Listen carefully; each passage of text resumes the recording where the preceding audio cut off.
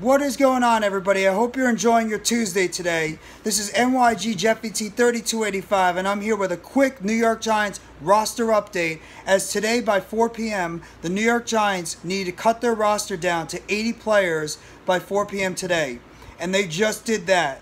As we have a couple of surprises, but in reality, is it really a surprise? I don't think so, because some of these players either have not been participating during training camp or preseason at all, or unfortunately some of these other players suffered some injuries during training camp in the preseason, which ended their seasons abruptly. Now, the moves that the New York Giants ended up making in order to cut their roster down from the current 85 they had before down to 80 players now to meet the minimum requirement is today the New York Giants ended up placing tight ends Ricky Seals-Jones and Andre Miller on the season-ending IR list, as well as rookie linebacker Darrian Beavers. Now, we all know Beavers ended up tearing his ACL when he got his left foot stuck in the turf during Sunday's game against the Cincinnati Bengals, and unfortunately the rookie 6th-round pick out of Cincinnati is going to be lost for the season. So it's an unfortunate tough break for the rookie. Hopefully he has a very strong rehab and he's going to be able to make it back by training camp next year. Now, in terms of the rookie Andre Miller, there was some hope that maybe he could have made it back sometime during the season, but obviously the status he has is very grim when it comes to his broken forearm, and I guess the New York Giants didn't think he'd be able to return this season, so they end up IRing the undrafted free agent from Maine. And it's an unfortunate thing because he looked like a preseason/training camp star coming out, and it's unfortunate the rookie season is going to also have to come to an end too. And Ricky Seals-Jones has pretty much been the MIA. He's been the missing man in action. We signed him this offseason in March to a free agent deal, seeing if he could possibly be that tight end one for the New York Giants right now. Well, he was pretty much missing in action the entire offseason and pretty much all of training camp until he made one brief appearance when he was practicing on the side after pretty much not even being out there on the field at times. So Ricky Seals-Jones' season is over. I'm sure the New York Giants are going to come to some type of injury settlement and they're going to find a way to release him. So I don't see him being on the roster at all going forward.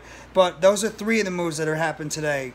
The other two moves shouldn't come at a surprise at all, as the New York Giants officially placed offensive lineman Matt Peart, who has been out since December 26th of last year when he tore his ACL against the Philadelphia Eagles, as well as Nick Gates, who unfortunately suffered a fractured leg against the Washington Commanders September 16th in Week 2 at Washington.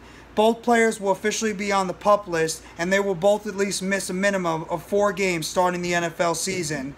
And some might even think that these guys, who even knows that they're going to even be able to make it back to the season. Now, Nick Gates has pretty much been a guy that's been practicing on the side, getting some reps out there, but he really has no reason that he was going to be coming anywhere back towards the team anytime soon, because it just seems like he has a lengthy rehab. And in terms of Matt Peart, he wasn't even out there practicing on the sides. He's just been pretty much in the rehab facility, fixing up that injured knee that he had. And there's a question if Matt Peart might even be brought back when eventually he's ready to be coming back off the PUP list, because of the fact that Will Holden and Eric Smith both did a very solid job, as well as the rookie Devery Hamilton, that maybe Matt Peart's chances of even coming back off the PUP list could be slim to none, because of the fact that these other players have been performing very well for the New York Giants. So those are the 5 moves that pretty much have been made for the New York Giants in terms of the cutting down the roster from 85 to 80. But there's one interesting omission, as the New York Giants had 3 players that they had on the PUP list, Nick Gates as well as Matt Peart. But there's one other player that was on the PUP list too that was not placed on the PUP list going into the season. That, of course, is the veteran wide receiver Sterling Shepard, the longest tenured New York Giant.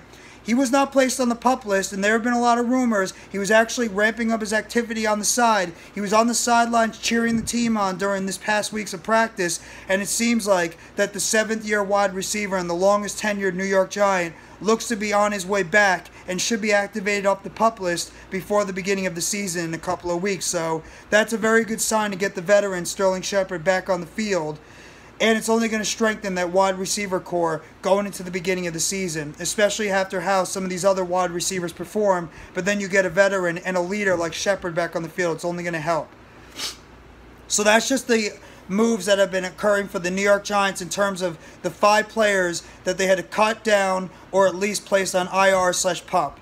And the final moves are to cut down to 80 players. The New York Giants have placed tight ends Ricky Seals-Jones and Andre Miller, as well as rookie linebacker Darrian Beavers on season-ending IR. Their seasons are over. And for the case of Ricky Seals-Jones, would not be shocked if the Giants and him come to some type of injury settlement. And in terms of the other 2 moves, the New York Giants have officially placed offensive linemen Matt Peart and Nick Gates on the PUP list, which means they will both miss a minimum of 4 games, but would not be surprised if both actually miss more time and could possibly be put on the season-ending IR, because who knows if both these guys are going to be able to even make it back at the season at all, or if the New York Giants are going to be comfortable enough with the offensive linemen they currently have the roster that they might decide to either come with some type of injury settlement for both these guys or just put them on season-ending IR. We'll have to see how things proceed going forward, but that's just my little New York Giants roster update, as the Giants have cut down their roster from 85 to 80 today. So if you like this video and you enjoy the content, please hit the like button below. And if you like the channel, please subscribe to NYG Jeffy T 3285, where you'll get more breaking news updates, chatter, and roster updates surrounding the New York Football Giants, as well as the Brooklyn Nets, WWE Wrestling, New York Mets, as well as some food for thought. And please turn on the bell for notifications on the next video or short that will be dropping on the channel surrounding the New York Football Giants. And share your comments below on the transactions that have occurred for the New York Giants, as they have placed 3 people on the season-ending IR list and 2 other players on the PUP list that will miss a minimum of 4 games to begin the season. So I thank you very much, everybody. I hope everybody enjoys the rest of your Tuesday afternoon/evening. We'll have to see how the New York Giants are going to fare going into this last couple of weeks of training camp, as well as joint practices with the New York Jets and the final preseason game this Sunday at 1 p.m. against the New York Jets at MetLife Stadium. Everybody take it easy, enjoy the rest of your Tuesday, and let's go New York Giants. Together blue, everyone.